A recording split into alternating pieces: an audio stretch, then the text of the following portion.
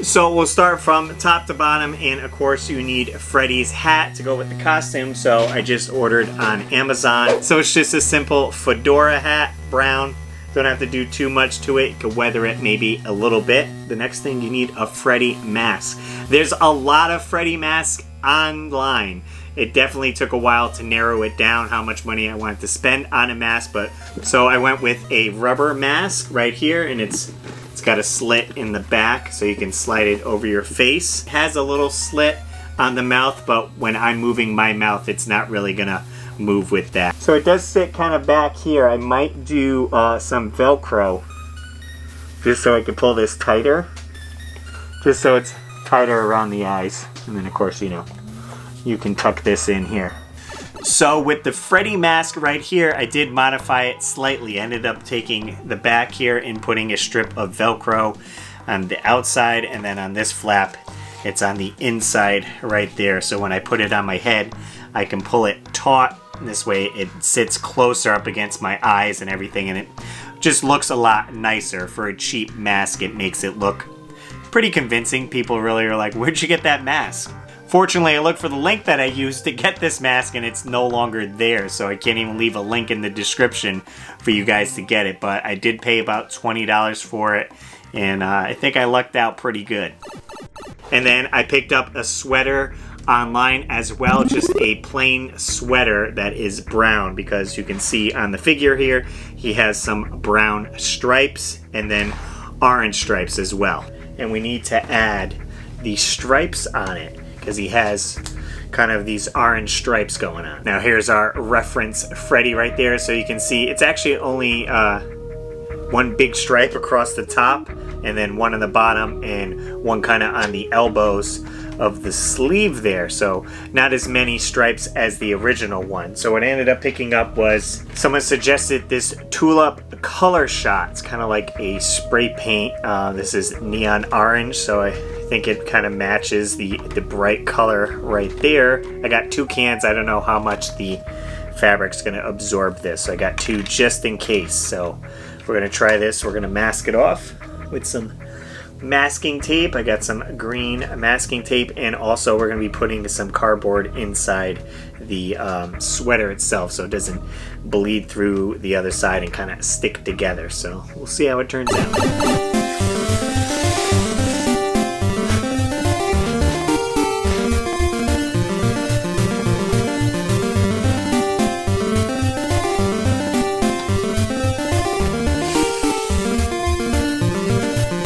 Okay, so I got it all taped off with the areas that I want to stay brown, and I got some cardboard underneath. I did the back as well, but I'll probably just spray the front, let it dry, and flip it, but to protect the area before we do this, because the paint will probably get everywhere. The table.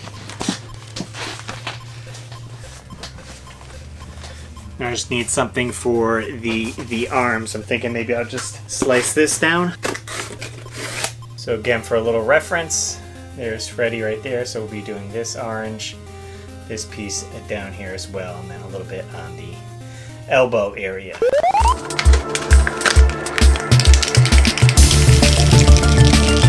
There we go.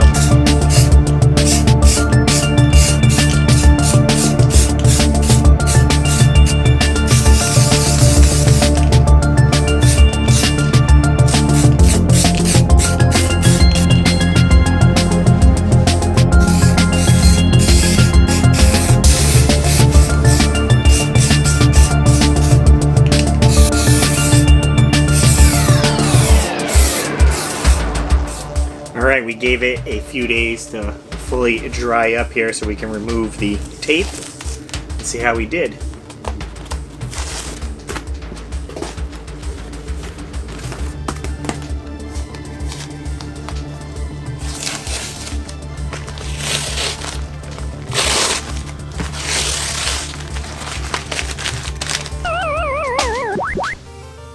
Boom.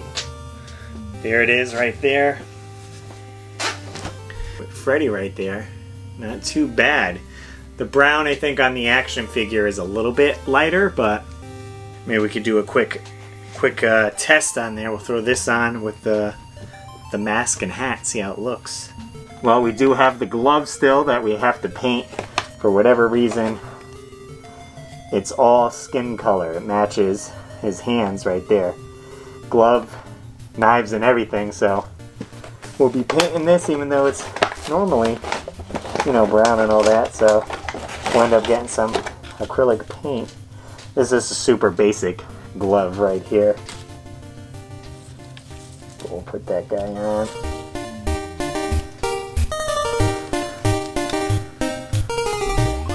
Alright, we got the sweater. It looks good, but we gotta weather it so it looks a little bit better. You can see on the figure down here there's all rips and tears in it, so I got some sandpaper, X-Acto blade, and some scissors, and we're actually going to use some shoe polish right here to kind of give it a weathered look. Maybe get some cuts out of the bottom right here. He's got a distinct one right here, especially around the cuff area. It's kind of chattered up.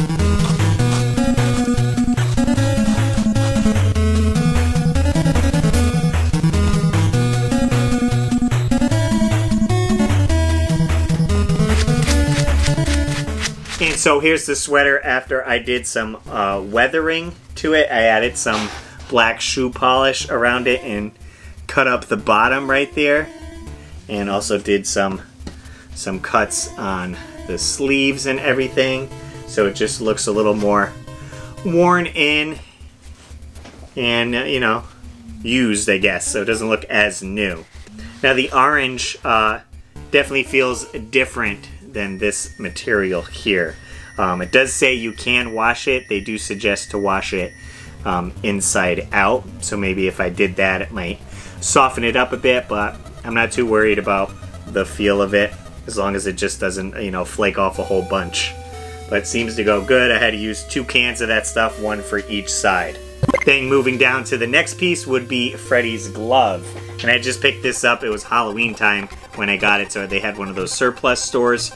We got this Freddy Krueger glove right here. It was $14.99. Super cheap quality.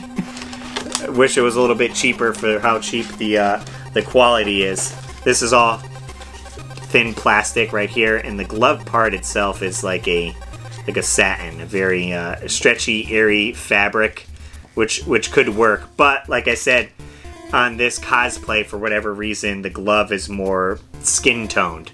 So I ended up going to Harbor Freight and picking up like a leather glove, and they had these tan looking gloves, so I probably don't even have to paint this here. These are medium size, so I only need the right hand. You know, maybe I'll get rid of the red here, although the sleeve will probably cover that. And this is just attached with, it looks like, glue.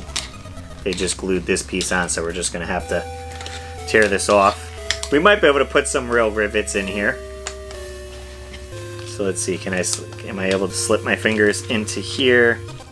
Definitely a lot better than this glove right here. I mean, it's brown, whatever, and it's airy, but the regular look is, you know, more of a leather glove right there. So we just need to attach that on there.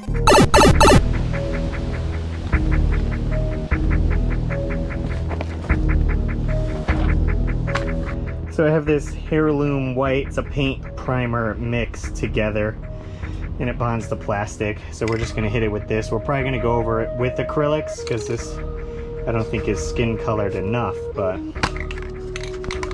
give us a good base coat.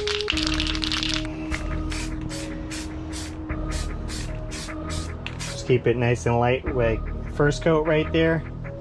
Give this about 5 to 10 minutes to dry, and we'll go back with a thicker coat.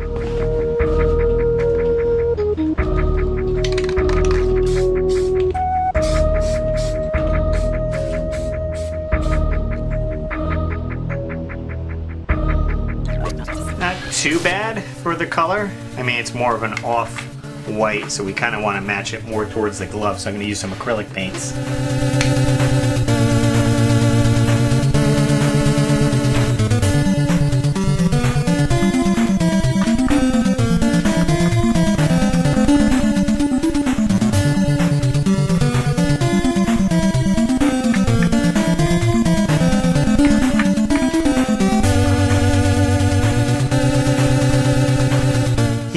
helps with the drying times. This way you can get more coats on.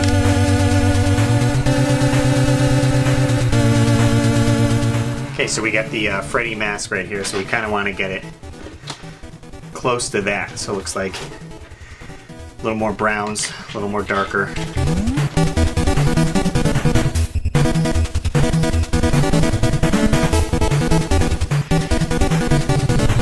We'll do very light burgundy, just some dabs.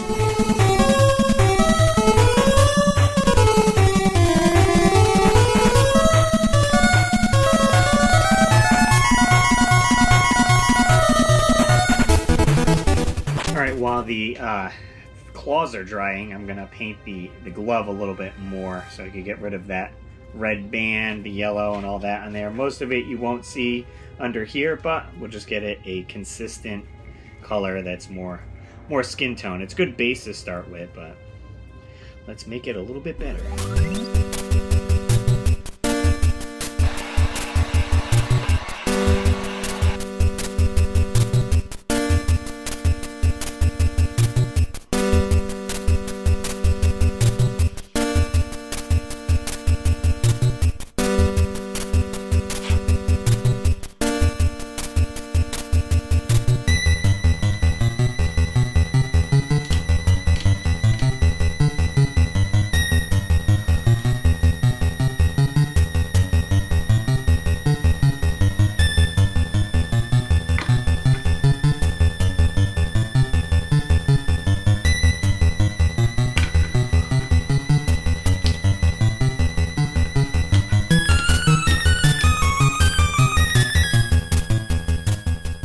So now that I got the glove painted, the sweater all done, moving down the outfit, we need a pair of pants. I lucked out, just went again to Amazon and searched for orange pants, and I happened to come across these. Nice bright orange pants, and these work great for the Freddy costume. It matches his pants almost spot on. It's like a bright orange reddish tone. Didn't have to do anything to them, they're ready to go. So then moving on to the last step is shoes. Needed to pick up some shoes. So I ended up going to Savers and browsing for some used shoes. This way we save some money, and I came across these here. They were 12 bucks. Comfy. That's kind of what I was going for. You're walking around a convention all day rather than getting some heavy boots. I thought these worked well. I needed something brown and comfortable, and this fits pretty good. I mean, looking at the shoe that he has, it's probably some type of boot, but I think that's pretty good. Pretty close, and it ties the outfit all together. That completes the outfit, so let's put it on and see what it looks like as a whole.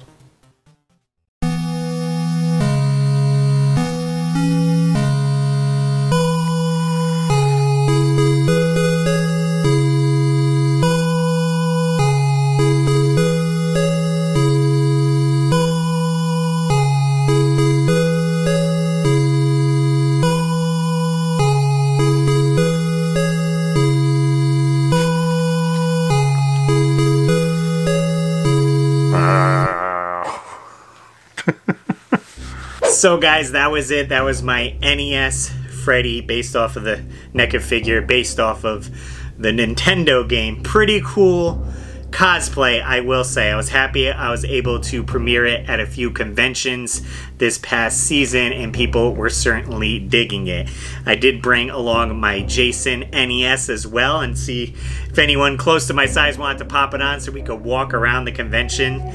This way you get the best of both. You got both villains on the NES palette color scheme there. I will be going to Retro World Expo in the coming weeks, and I know a few guys from Cinemassacre are going to be there, so I'm hoping maybe I'll walk in on their panel as NES Freddy. I thought that'd be pretty funny. When I put together my NES Jason, I've seen a couple photos online, and that certainly now inspired people to make their own NES Jason, which is awesome. So hopefully people see this video, maybe they'll want to try NES Freddy. It's fairly an easy cosplay. There wasn't much going on because I purchased most of the stuff on Amazon. Basically dyeing the sweater and painting the glove, and you're good to go on this cosplay. If you guys haven't seen my Jason video, I'll leave a link in the description, and I did a short movie as well with the NES Jason. Certainly a fun cosplay. I got plenty more cosplays coming up, so be sure to subscribe to the channel so you don't miss out. And as always, I'm RussLyman, and keep your world fun bit by bit. I'll see you next video. And I want to give a super shout out to all my Patreon supporters: Dan Buchanan, George Sandoval, Joseph Riviera, Nintendo, Kelly Moore, David Apuzzo, Maynard, Joe Sheevy, TechWiz X, Matthew Hannigan, Alex Kaz, Ian Oshie, Ganaman, Rock Solid Productions, Turbo Jesse, and everyone on my Patreon. Link below if you want to join, and I'll see you later.